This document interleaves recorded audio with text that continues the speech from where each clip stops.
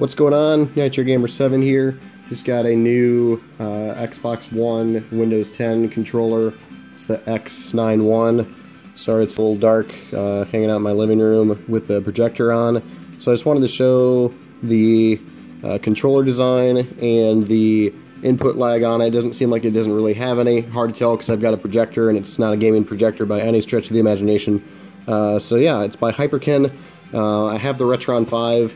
It's questionable. The pins actually started to get pretty bad, but I'm pretty excited about this controller. I love the Super Nintendo layout. I wish that they would have kept A and B reversed like the Super Nintendo, but that was their decision, and so I don't know how that would all work, but that's all good. So here's the box. Yeah, nothing super special about it. I'm going to open up the inside of it really quick. I took just one of those standard packages out of it. There's like a, hey, don't eat this type package inside of it. But when you open it up, that's what it looks like. And there's really not much to it. So really I just kind of want to show off the controller itself. So I'll put that away. And here's the controller.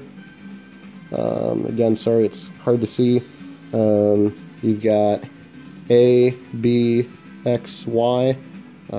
A and B should be switched, but that's okay. The D-pad actually feels really good. That was the whole reason I got this thing. Very responsive.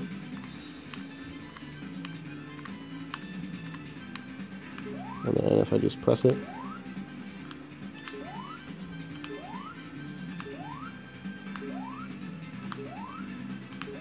Yeah, so it's right on. I think the D-pad's pretty slick.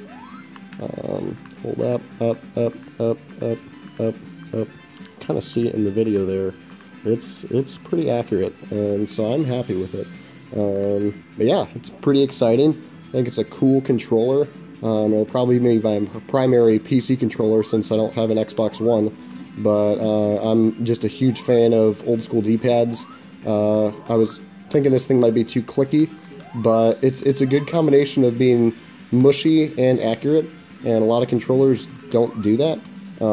So I think it's fantastic. I'm excited that I've got it. It'll probably be my primary old school PC gaming controller, and I'll just keep that in the living room. But yeah, it's very responsive. It's comfortable. The triggers on the back of it are massive. And they stick out big time. I'd be okay if they didn't have them. I mean, some people obviously want the analog trigger, but you've got your shoulder buttons up here. That's more than enough for me, but modern controllers, you need to have the triggers, I guess, in the back for shooters. But if you're playing this thing for shooters, I think you really kind of messed up. Yeah, control sticks are good, responsive. Obviously, this one's not going to do anything because it's Sonic CD. Yeah, it's a very responsive controller. Happy that I've got it, and so that's, if I'd say 1 out of 10, I'd probably give it a 8.5, 9. I don't know the longevity of this thing, how long it's going to last. I've heard Hyperkin's had some problems. It's better than the Retron 5 controller. Doesn't mean a lot. But yeah, I think that this thing's pretty solid. Definitely good for old school games. I don't know if it'd be good for a whole lot else, but I'm happy that I've got it. So thanks for watching, and I'm going to be playing some Sonic CD. So enjoy the rest of your day, YouTube people.